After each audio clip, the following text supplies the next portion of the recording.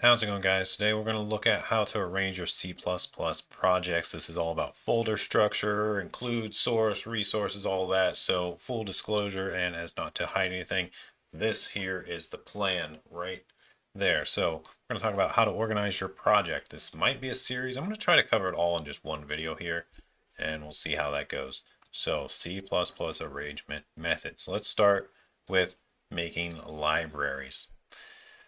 Okay, so I have written here the standard is public headers go in include, project name, everything else goes in source. So let me show you an example.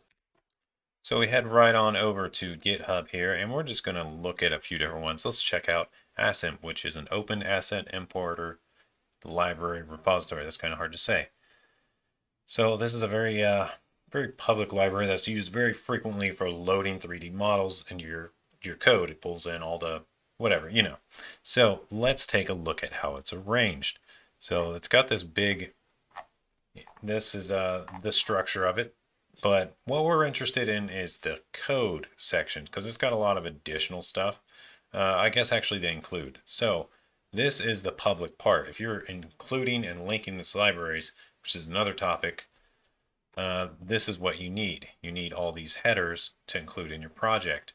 So and the reason it's in this subfolder of the project name is so you have clarity of what exactly is being included. Because if you're just including bitmap from what? But now if it's asimp/bitmap, you know it's from asimp. So that is the point of having the project name. The same with all this other stuff. You can find lots of examples online of how to use this library. It's not really what this is about. I'll do some more tutorials on how to use libraries later. I just want to talk about structuring projects. So if you're building your own, this is how you want to do it. Okay, so just launching my little game engine here thing that I've been working on real quick, and I just want to show you how it's all included in my project and just an example of ASIMP being used. What is with this? This is not the last theme I chose. I don't know why it looks like this. Let's go to dark.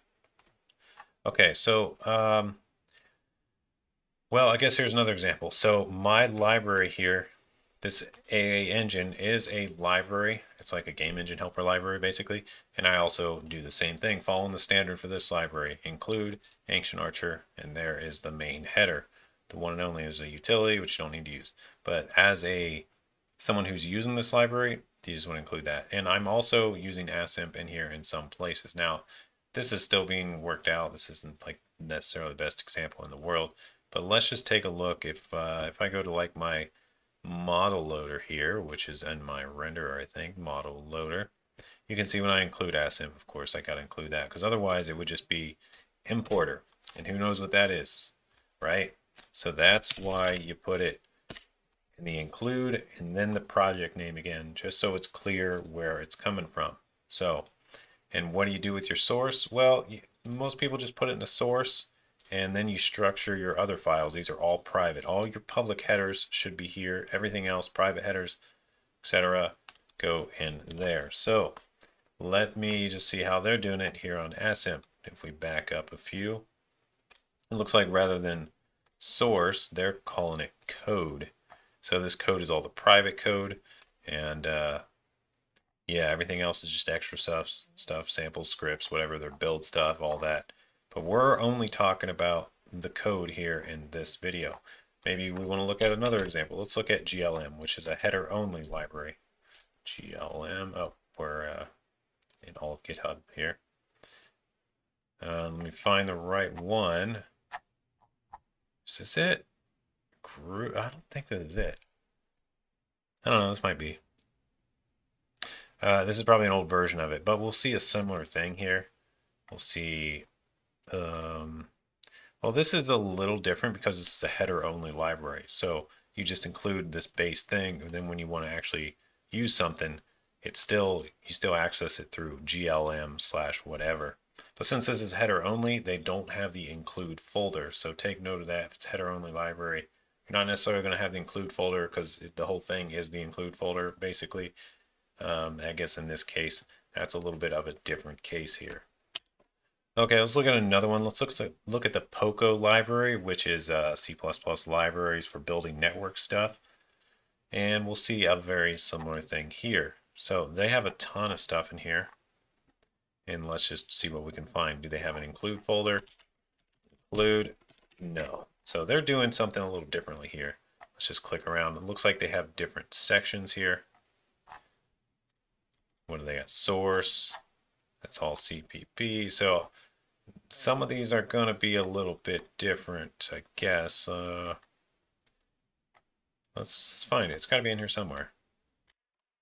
Okay, so if I go back to my project and I just give it a quick test by going, okay, so if I go to include, let the IntelliSense kick in, and I see POCO, there it is. So, and then what? And then you go to whatever it is.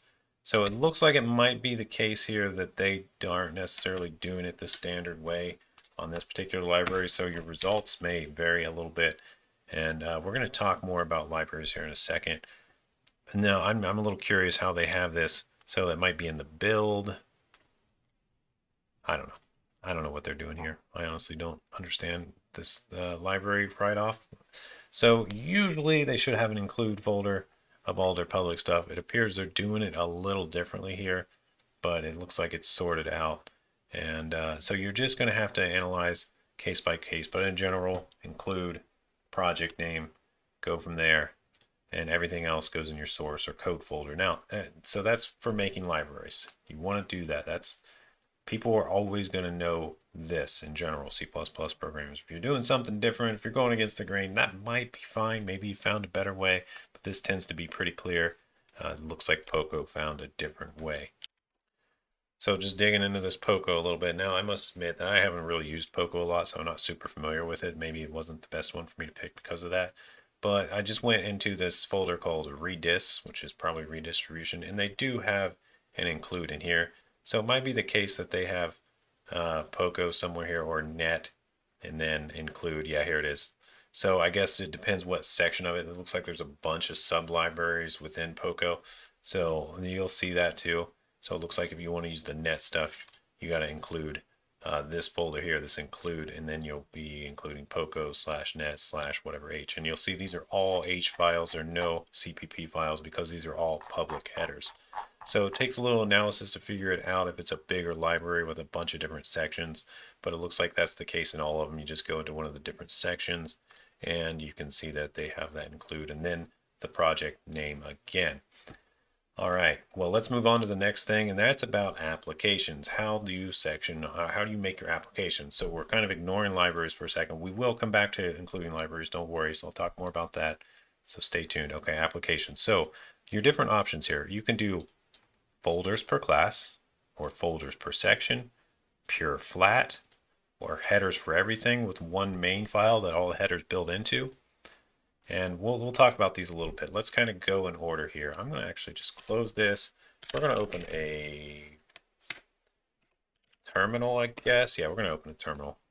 And I'm just going to make a directory called demo project, cd demo project.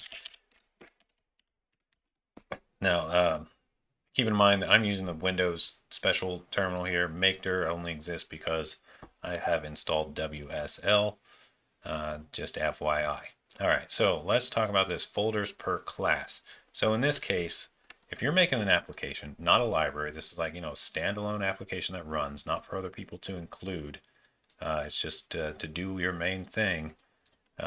You'll do something like this. Now you can keep all your code on the root level. That's somewhat fine. That would be some more along the lines of pure flat. But what most people usually do is they make a directory called code, or they make a directory called source, or they make a directory called source spelled out. It doesn't matter. I prefer src personally.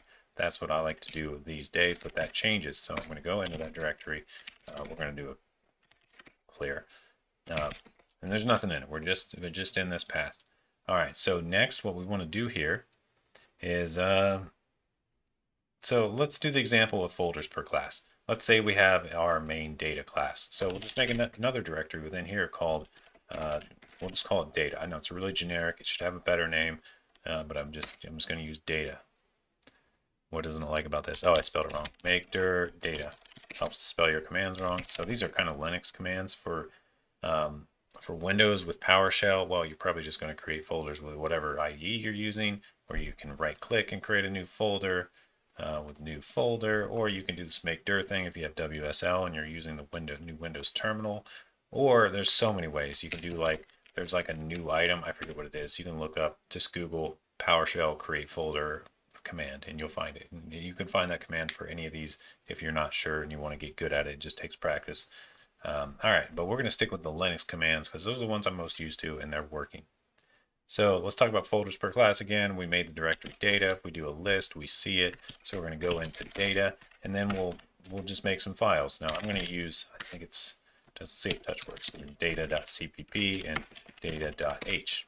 Doesn't like that. Hold on, let me look this up. Okay, so also you can also just make these by right-clicking and do new file, but it likes to make them as like text files or something predetermined, or you might have an IDE that's just, you might have like a create class button within your IDE. That's fine. But if you want to do it all in the command line, I guess you got to do this new dash item, and then you do a path item value. So we're just going to do data.h. There it makes it new dash item data.cpp. And then when we edit these, I'm going to use Visual Studio Code, data.h, data.cpp, and that should launch them within Visual Studio Code here. It's probably going to yell at me for updates and install stuff, whatever. We're not going to do that. So then you would start designing up your classes. And just real quick, I'll do a quick example here. So, all right, so public, we have a constructor, a destructor, a set the data with, and we're just using integer for the data, and we're using a get data. Now notice this, I could, we could have a get data that's something more like returns the integer and doesn't take anything here. So that's just something that a lot of people like to do. They like to say you pass a reference to what you want to fill. That way you don't have to return anything. So that's what this get data is. And this one would actually return it. And now notice we don't have the definitions here. We would do them in the associated CPP. So we have this data.h, pragma once at the top, very nice. And we go over here and we would do include and then data.h. And this is where we would do all our definitions. So just work those up real quick. I'll just fill them out fast enough so that it would actually compile. Like this would actually compile. But we want to do something like this one would be data equals the data. The data, and because it's just it's a reference to this piece, so that it would just fill it out with whatever it is. That's one way of returning. We could also do return the data on this one where it returns an integer and it's just that. These getters and setters are totally optional. Some people don't like to use them at all and they just like to leave everything public. That's totally up to you and your project and how you're doing it. So empty constructor, empty destructor, or you can do whatever you need to do there. Of course, this one here would just be something like the data equals data. So that's like a quick way you have your whole class in a subfolder. So now if we look at this, see we got our data, and of course this would be something else. If we go back a directory, we now have that data folder and nothing else. But we still need to like compile it into a main because every project needs a main. So where do you put your main? Usually when you do it this way, you just put it right on the root of source. So I'm going to go new item, main.cpp. Also, this doesn't need to be called main.cpp. It's just kind of the standard to call it that. So another FYI, there's a lot of this stuff that is like just standard. But now if we want to include it, we got to go into that data folder and then data again, which might be a little weird. So I don't prefer to do it this way, honestly, because just like saying the same thing twice seems weird to me. I'd rather do a flat structure, but just you can do it. So now we can instantiate data. Okay, so now that we've got it filled out and we should be able to get an answer here, there's other ways of filling out this what is. We could go what is equals data dot get data, stuff like that.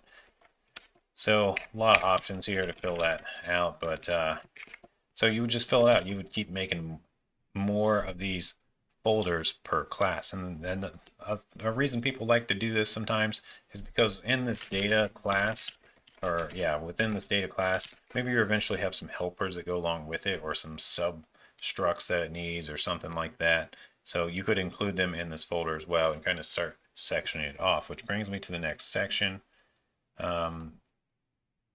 folders per section. So folders per class often turns into folders per section. And then it starts to make a little more sense why you would do this.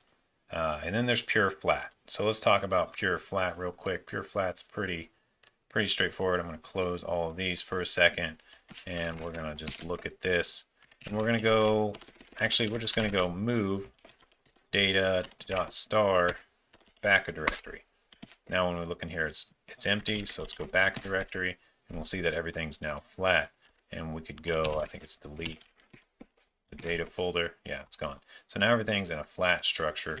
We could just open this whole folder like so, and of course now we can just get rid of this.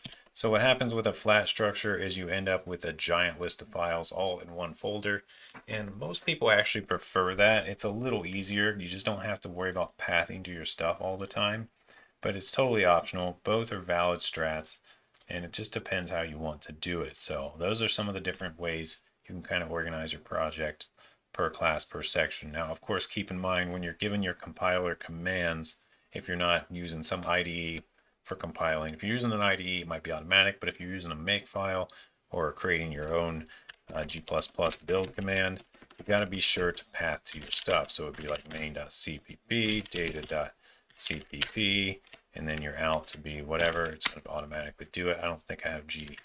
Do I not have that installed? I might not have this installed or something.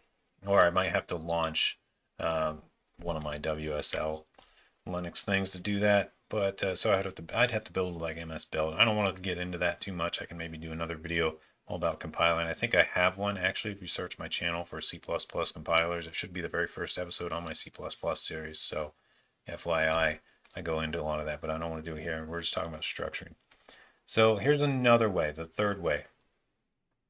And just to go back to this, another benefit of doing this just section it off per class is each of these CPPs builds their own object. So as things change within your project, it only rebuilds the objects it needs to rebuild, which can save you compile time. Because if you have, say, 5 different classes and you change one of them, it'll only rebuild that one class, and then it will link everything together and make your executable. But this other way I'm about to talk about doing it is headers for everything. This is where you only have one CPP file, usually a main, and you build everything into one giant object. So it's kind of nice because, well, okay, I'll show you why it's kind of nice. So if you look at this, you'll notice that we're duplicating code here. Like we're putting set data here, and we're saying set data again here, and we're just duplicating lots of text. And there are reasons for that, mainly because like the header only wants to know about the function, but it just needs to exist somewhere within your program. But for other stuff to call it, it just needs to know about it in this header type form. So that's just the way C++ is. But one thing you can do is you can take all these definitions and put them within your header, like so, and have no associated C++ file. And then when you go here into your main, as it includes it, it's going to build into this. So this will still work. But if you make another C++ file and also include data, you're going to get multiple or redefinition errors. So you got to watch out for that. You truly only need to have one. And there's another problem you can run into if you do this too. If you have a bunch of files, I guess we can just hit this plus button to make new files. Let's say we have, we'll just call it other data.h, and we'll do a little pragma once here, and we'll work up another class. I'll do it real quick. Okay, so I just made another class. It's essentially the same thing. It just named it other.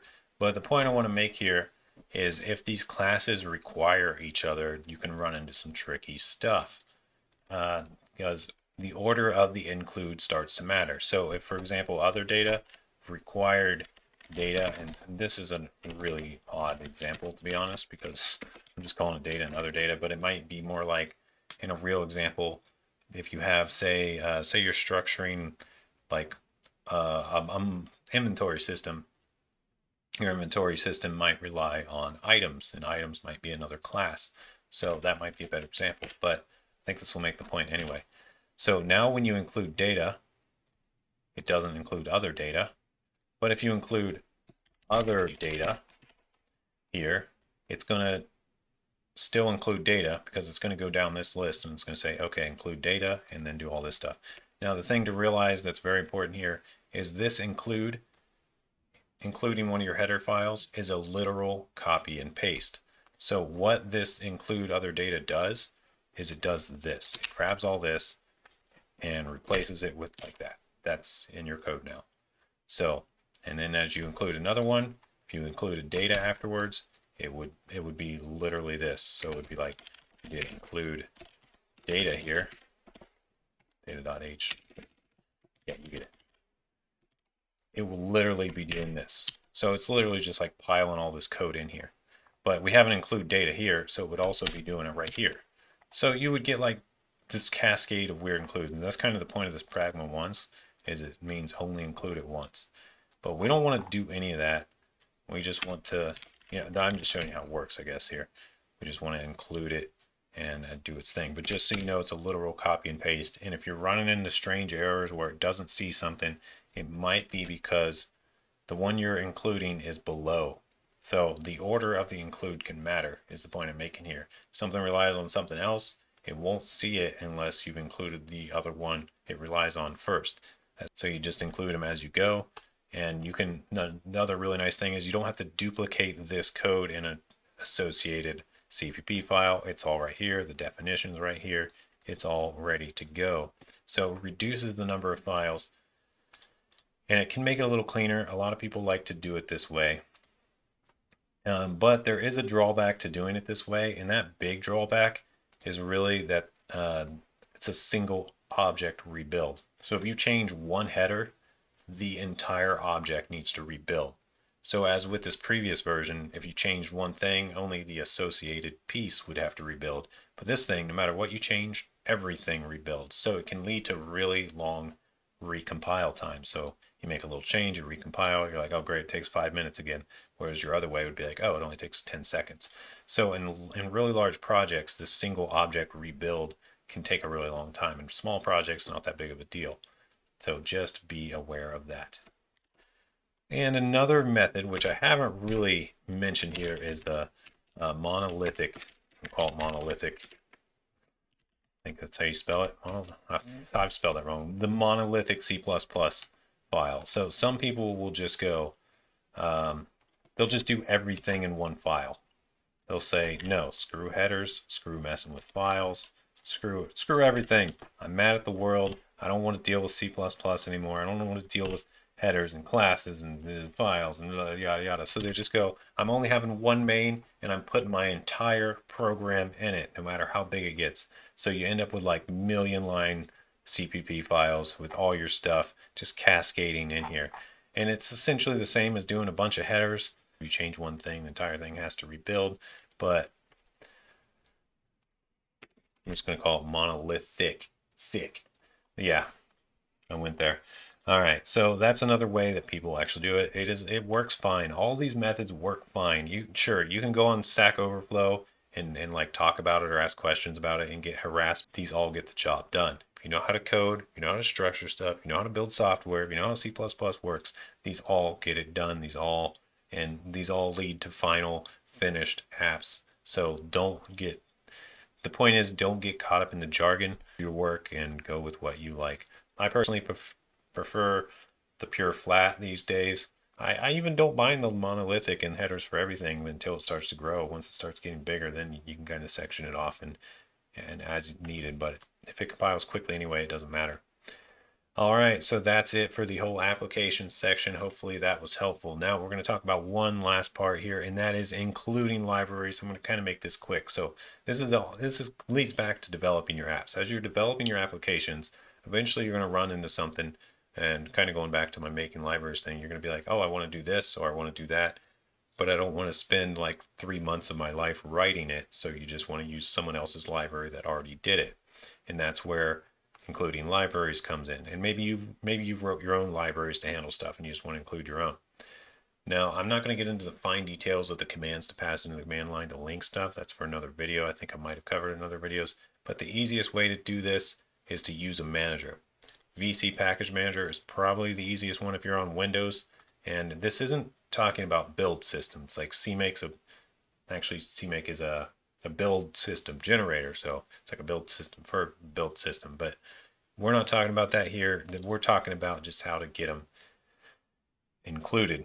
So VC Package Manager, Conan, admittedly, this is a pretty confusing topic. I would like to dive more into it, but I'll be here all day. And honestly, I should structure my stuff better before I start talking about it. So well, I'm just going to keep it simple.